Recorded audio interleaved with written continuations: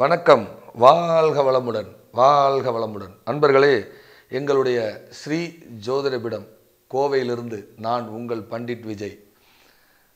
உங்களை ஒவ்வொரு முறையும் வித்தியாசமான ஒரு அணுகுமுறைகளை உங்களை அந்த யூடியூப் சேனல் வாயிலாக சந்திச்சுக்கிட்டு இருக்கிறேன்.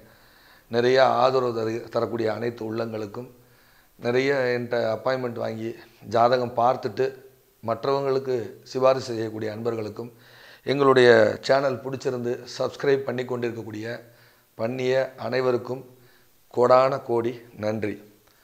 நிறைய ஜோதிடம் சார்ந்த விஷயங்களை பதிவிட்டு கொண்டு வர்றேன். இப்போ ஒரு துறையில் நீண்ட காலத்துக்கு யார் சக்ஸஸ்ஃபுல்லாக வாழ்வாங்க அப்படிங்கிறதுக்கான ஒரு விஷயத்தை இப்போ பதிவிட போகிறோம். அதாவது ஒரு சிலர் பார்த்திங்கன்னா ஒரு 20 வயசில் ஒரு துறைக்குள்ளே நுழைவாங்க. தன்னுடைய வாழ்க்கையினுடைய இறுதி காலம் வரை அந்த துறையில் ரொம்ப பிரகாசமாக இருக்காங்க. ஒரு சிலர் வர்றாங்க, குறுகிய காலம், ஒரு 10 வருஷம், ஒரு 15 வருஷம், ஒரு மின்மினி பூச்சி மாதிரி சடசடன்னு வந்துட்டு டெவலப் ஆகி டக்குன்னு காணாமல் போயிடுறாங்க. ஒரு சிலர் ஒரே துறையில் ரொம்ப காலத்துக்கு பிரகாசமாக இருக்காங்க. இது இந்த சந்திரனும் சூரியனும், சந்திரன் சிம்மத்தில், சூரியன் கும்பத்தில், நம்ம மறைந்த முன்னாள் முதல்வர் புரட்சி தலைவி டாக்டர் ஜெயலலிதா அம்மாவுடைய ஜாதகம் இந்த ஜாதகம். அவங்க ஒரு துறையில் எவ்வளோ காலம் ஒரு ஃபீல்டில் இருந்தாங்கங்கிறது மக்கள் அனைவருக்கும் தெரியும்.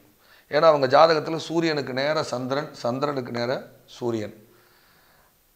அம்மா கலைத்துறைக்கு சாதாரண ஒரு நாடகத்துறையில் இருந்து, அதுக்கப்புறம் சினிமா துறைக்கில் அதுக்கப்புறம் அரசியல் துறைக்கு அவங்க இருக்கும் இறுதி காலம் வரை அரசியலில் மிகப்பெரிய ஜாம்பவானாக, அசைக்க முடியாத ஒரு சக்தியாக அவங்க விளங்கினாங்க.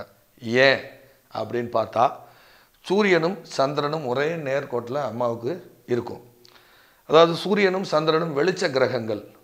ஒருவருடைய ஜாதகத்தில் சூரியனும் சந்திரனும் பலம் பொருந்தி இருந்தால், சூரியனுக்கு 11 சந்திரன், சந்திரனுக்கு 11 சூரியன், சூரியனும் சந்திரனும் ஒரே இடத்தில், சூரியனும் சந்திரனும் ஒரே நேர்கோட்டில் இருந்தால் ஒரு துறையில் அசைக்க முடியாத சக்தியாக நீண்ட காலம் இருப்பார்கள்.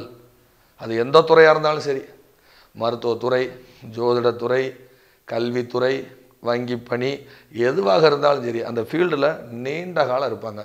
உதாரணமாக சொல்கிறதா இருந்தால், நம்ம இப்பொழுது நம்ம தமிழ்நாடு சூப்பர் ஸ்டார் அவருடைய ஜாதகம் எடுத்துக்கலாம். அதே மாதிரி பத்மஸ்ரீ டாக்டர் கமல்ஹாசன் ஐயா அவங்க ஜாதகம் எடுத்துக்கலாம். இவங்கெல்லாம் 40 ஆண்டு காலமாக ஒரு துறையில் நீண்ட காலம் இருக்காங்க. ஸோ அவங்களுடைய ஜாதகத்தில் இந்த மாதிரியான ஒரு அமைவு இருக்கிறனால தான் அவங்க அந்த மாதிரி இருக்கிறாங்க. அதே மாதிரி நான் அரசியலில் ஜெயிக்க முடியுமா, கலைத்துறையில் ஜெயிக்க முடியுமா, நீண்ட காலத்துக்கு இருப்போமா அப்படின்னா இந்த மாதிரி கிரக அமைவு இருக்கணும். இருந்தால் மட்டுமே அவங்க நீண்ட காலம் ஒரு துறையில் சக்ஸஸ்ஃபுல் நபராக வர முடியும். ஸோ இந்த மாதிரி இருக்கிறவங்க நல்ல நிலையில் இருக்கிறாங்க.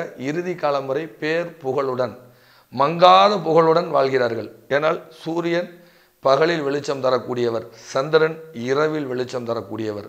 இந்த இருவருடைய பார்வையும் இருவருடைய சேர்க்கையும், சந்திரனுக்கு 11 சூரியனும் சூரியனுக்கு 11 சந்திரனும் இருந்தால், உதாரணமாக நம்ம சூப்பர் ஸ்டார் ரஜினிகாந்த் ஐயா அவருடைய ஜாதகம் மகர ராசி, அவருக்கு சந்திரன் இங்கே இருப்பார், சூரியன் 11 இருப்பார். ஸோ சூப்பர் ஸ்டாரை பற்றி நம்ம சின்ன குழந்தையோடு இன்றைக்கி சொல்கிறாங்க, அவர் மங்காத புகழோடு இருக்கார். ஸோ இந்த மாதிரி இருக்கிறவங்க தான் ஒரு துறையில் நீண்ட காலம் பிரகாசிக்க முடியும். நீங்களும் உங்களுடைய ஜாதகத்தை எடுத்து ஆய்வு செய்து கொள்ளலாம். நன்றி, வணக்கம், வாழ்க வளமுடன், வாழ்க வளமுடன்.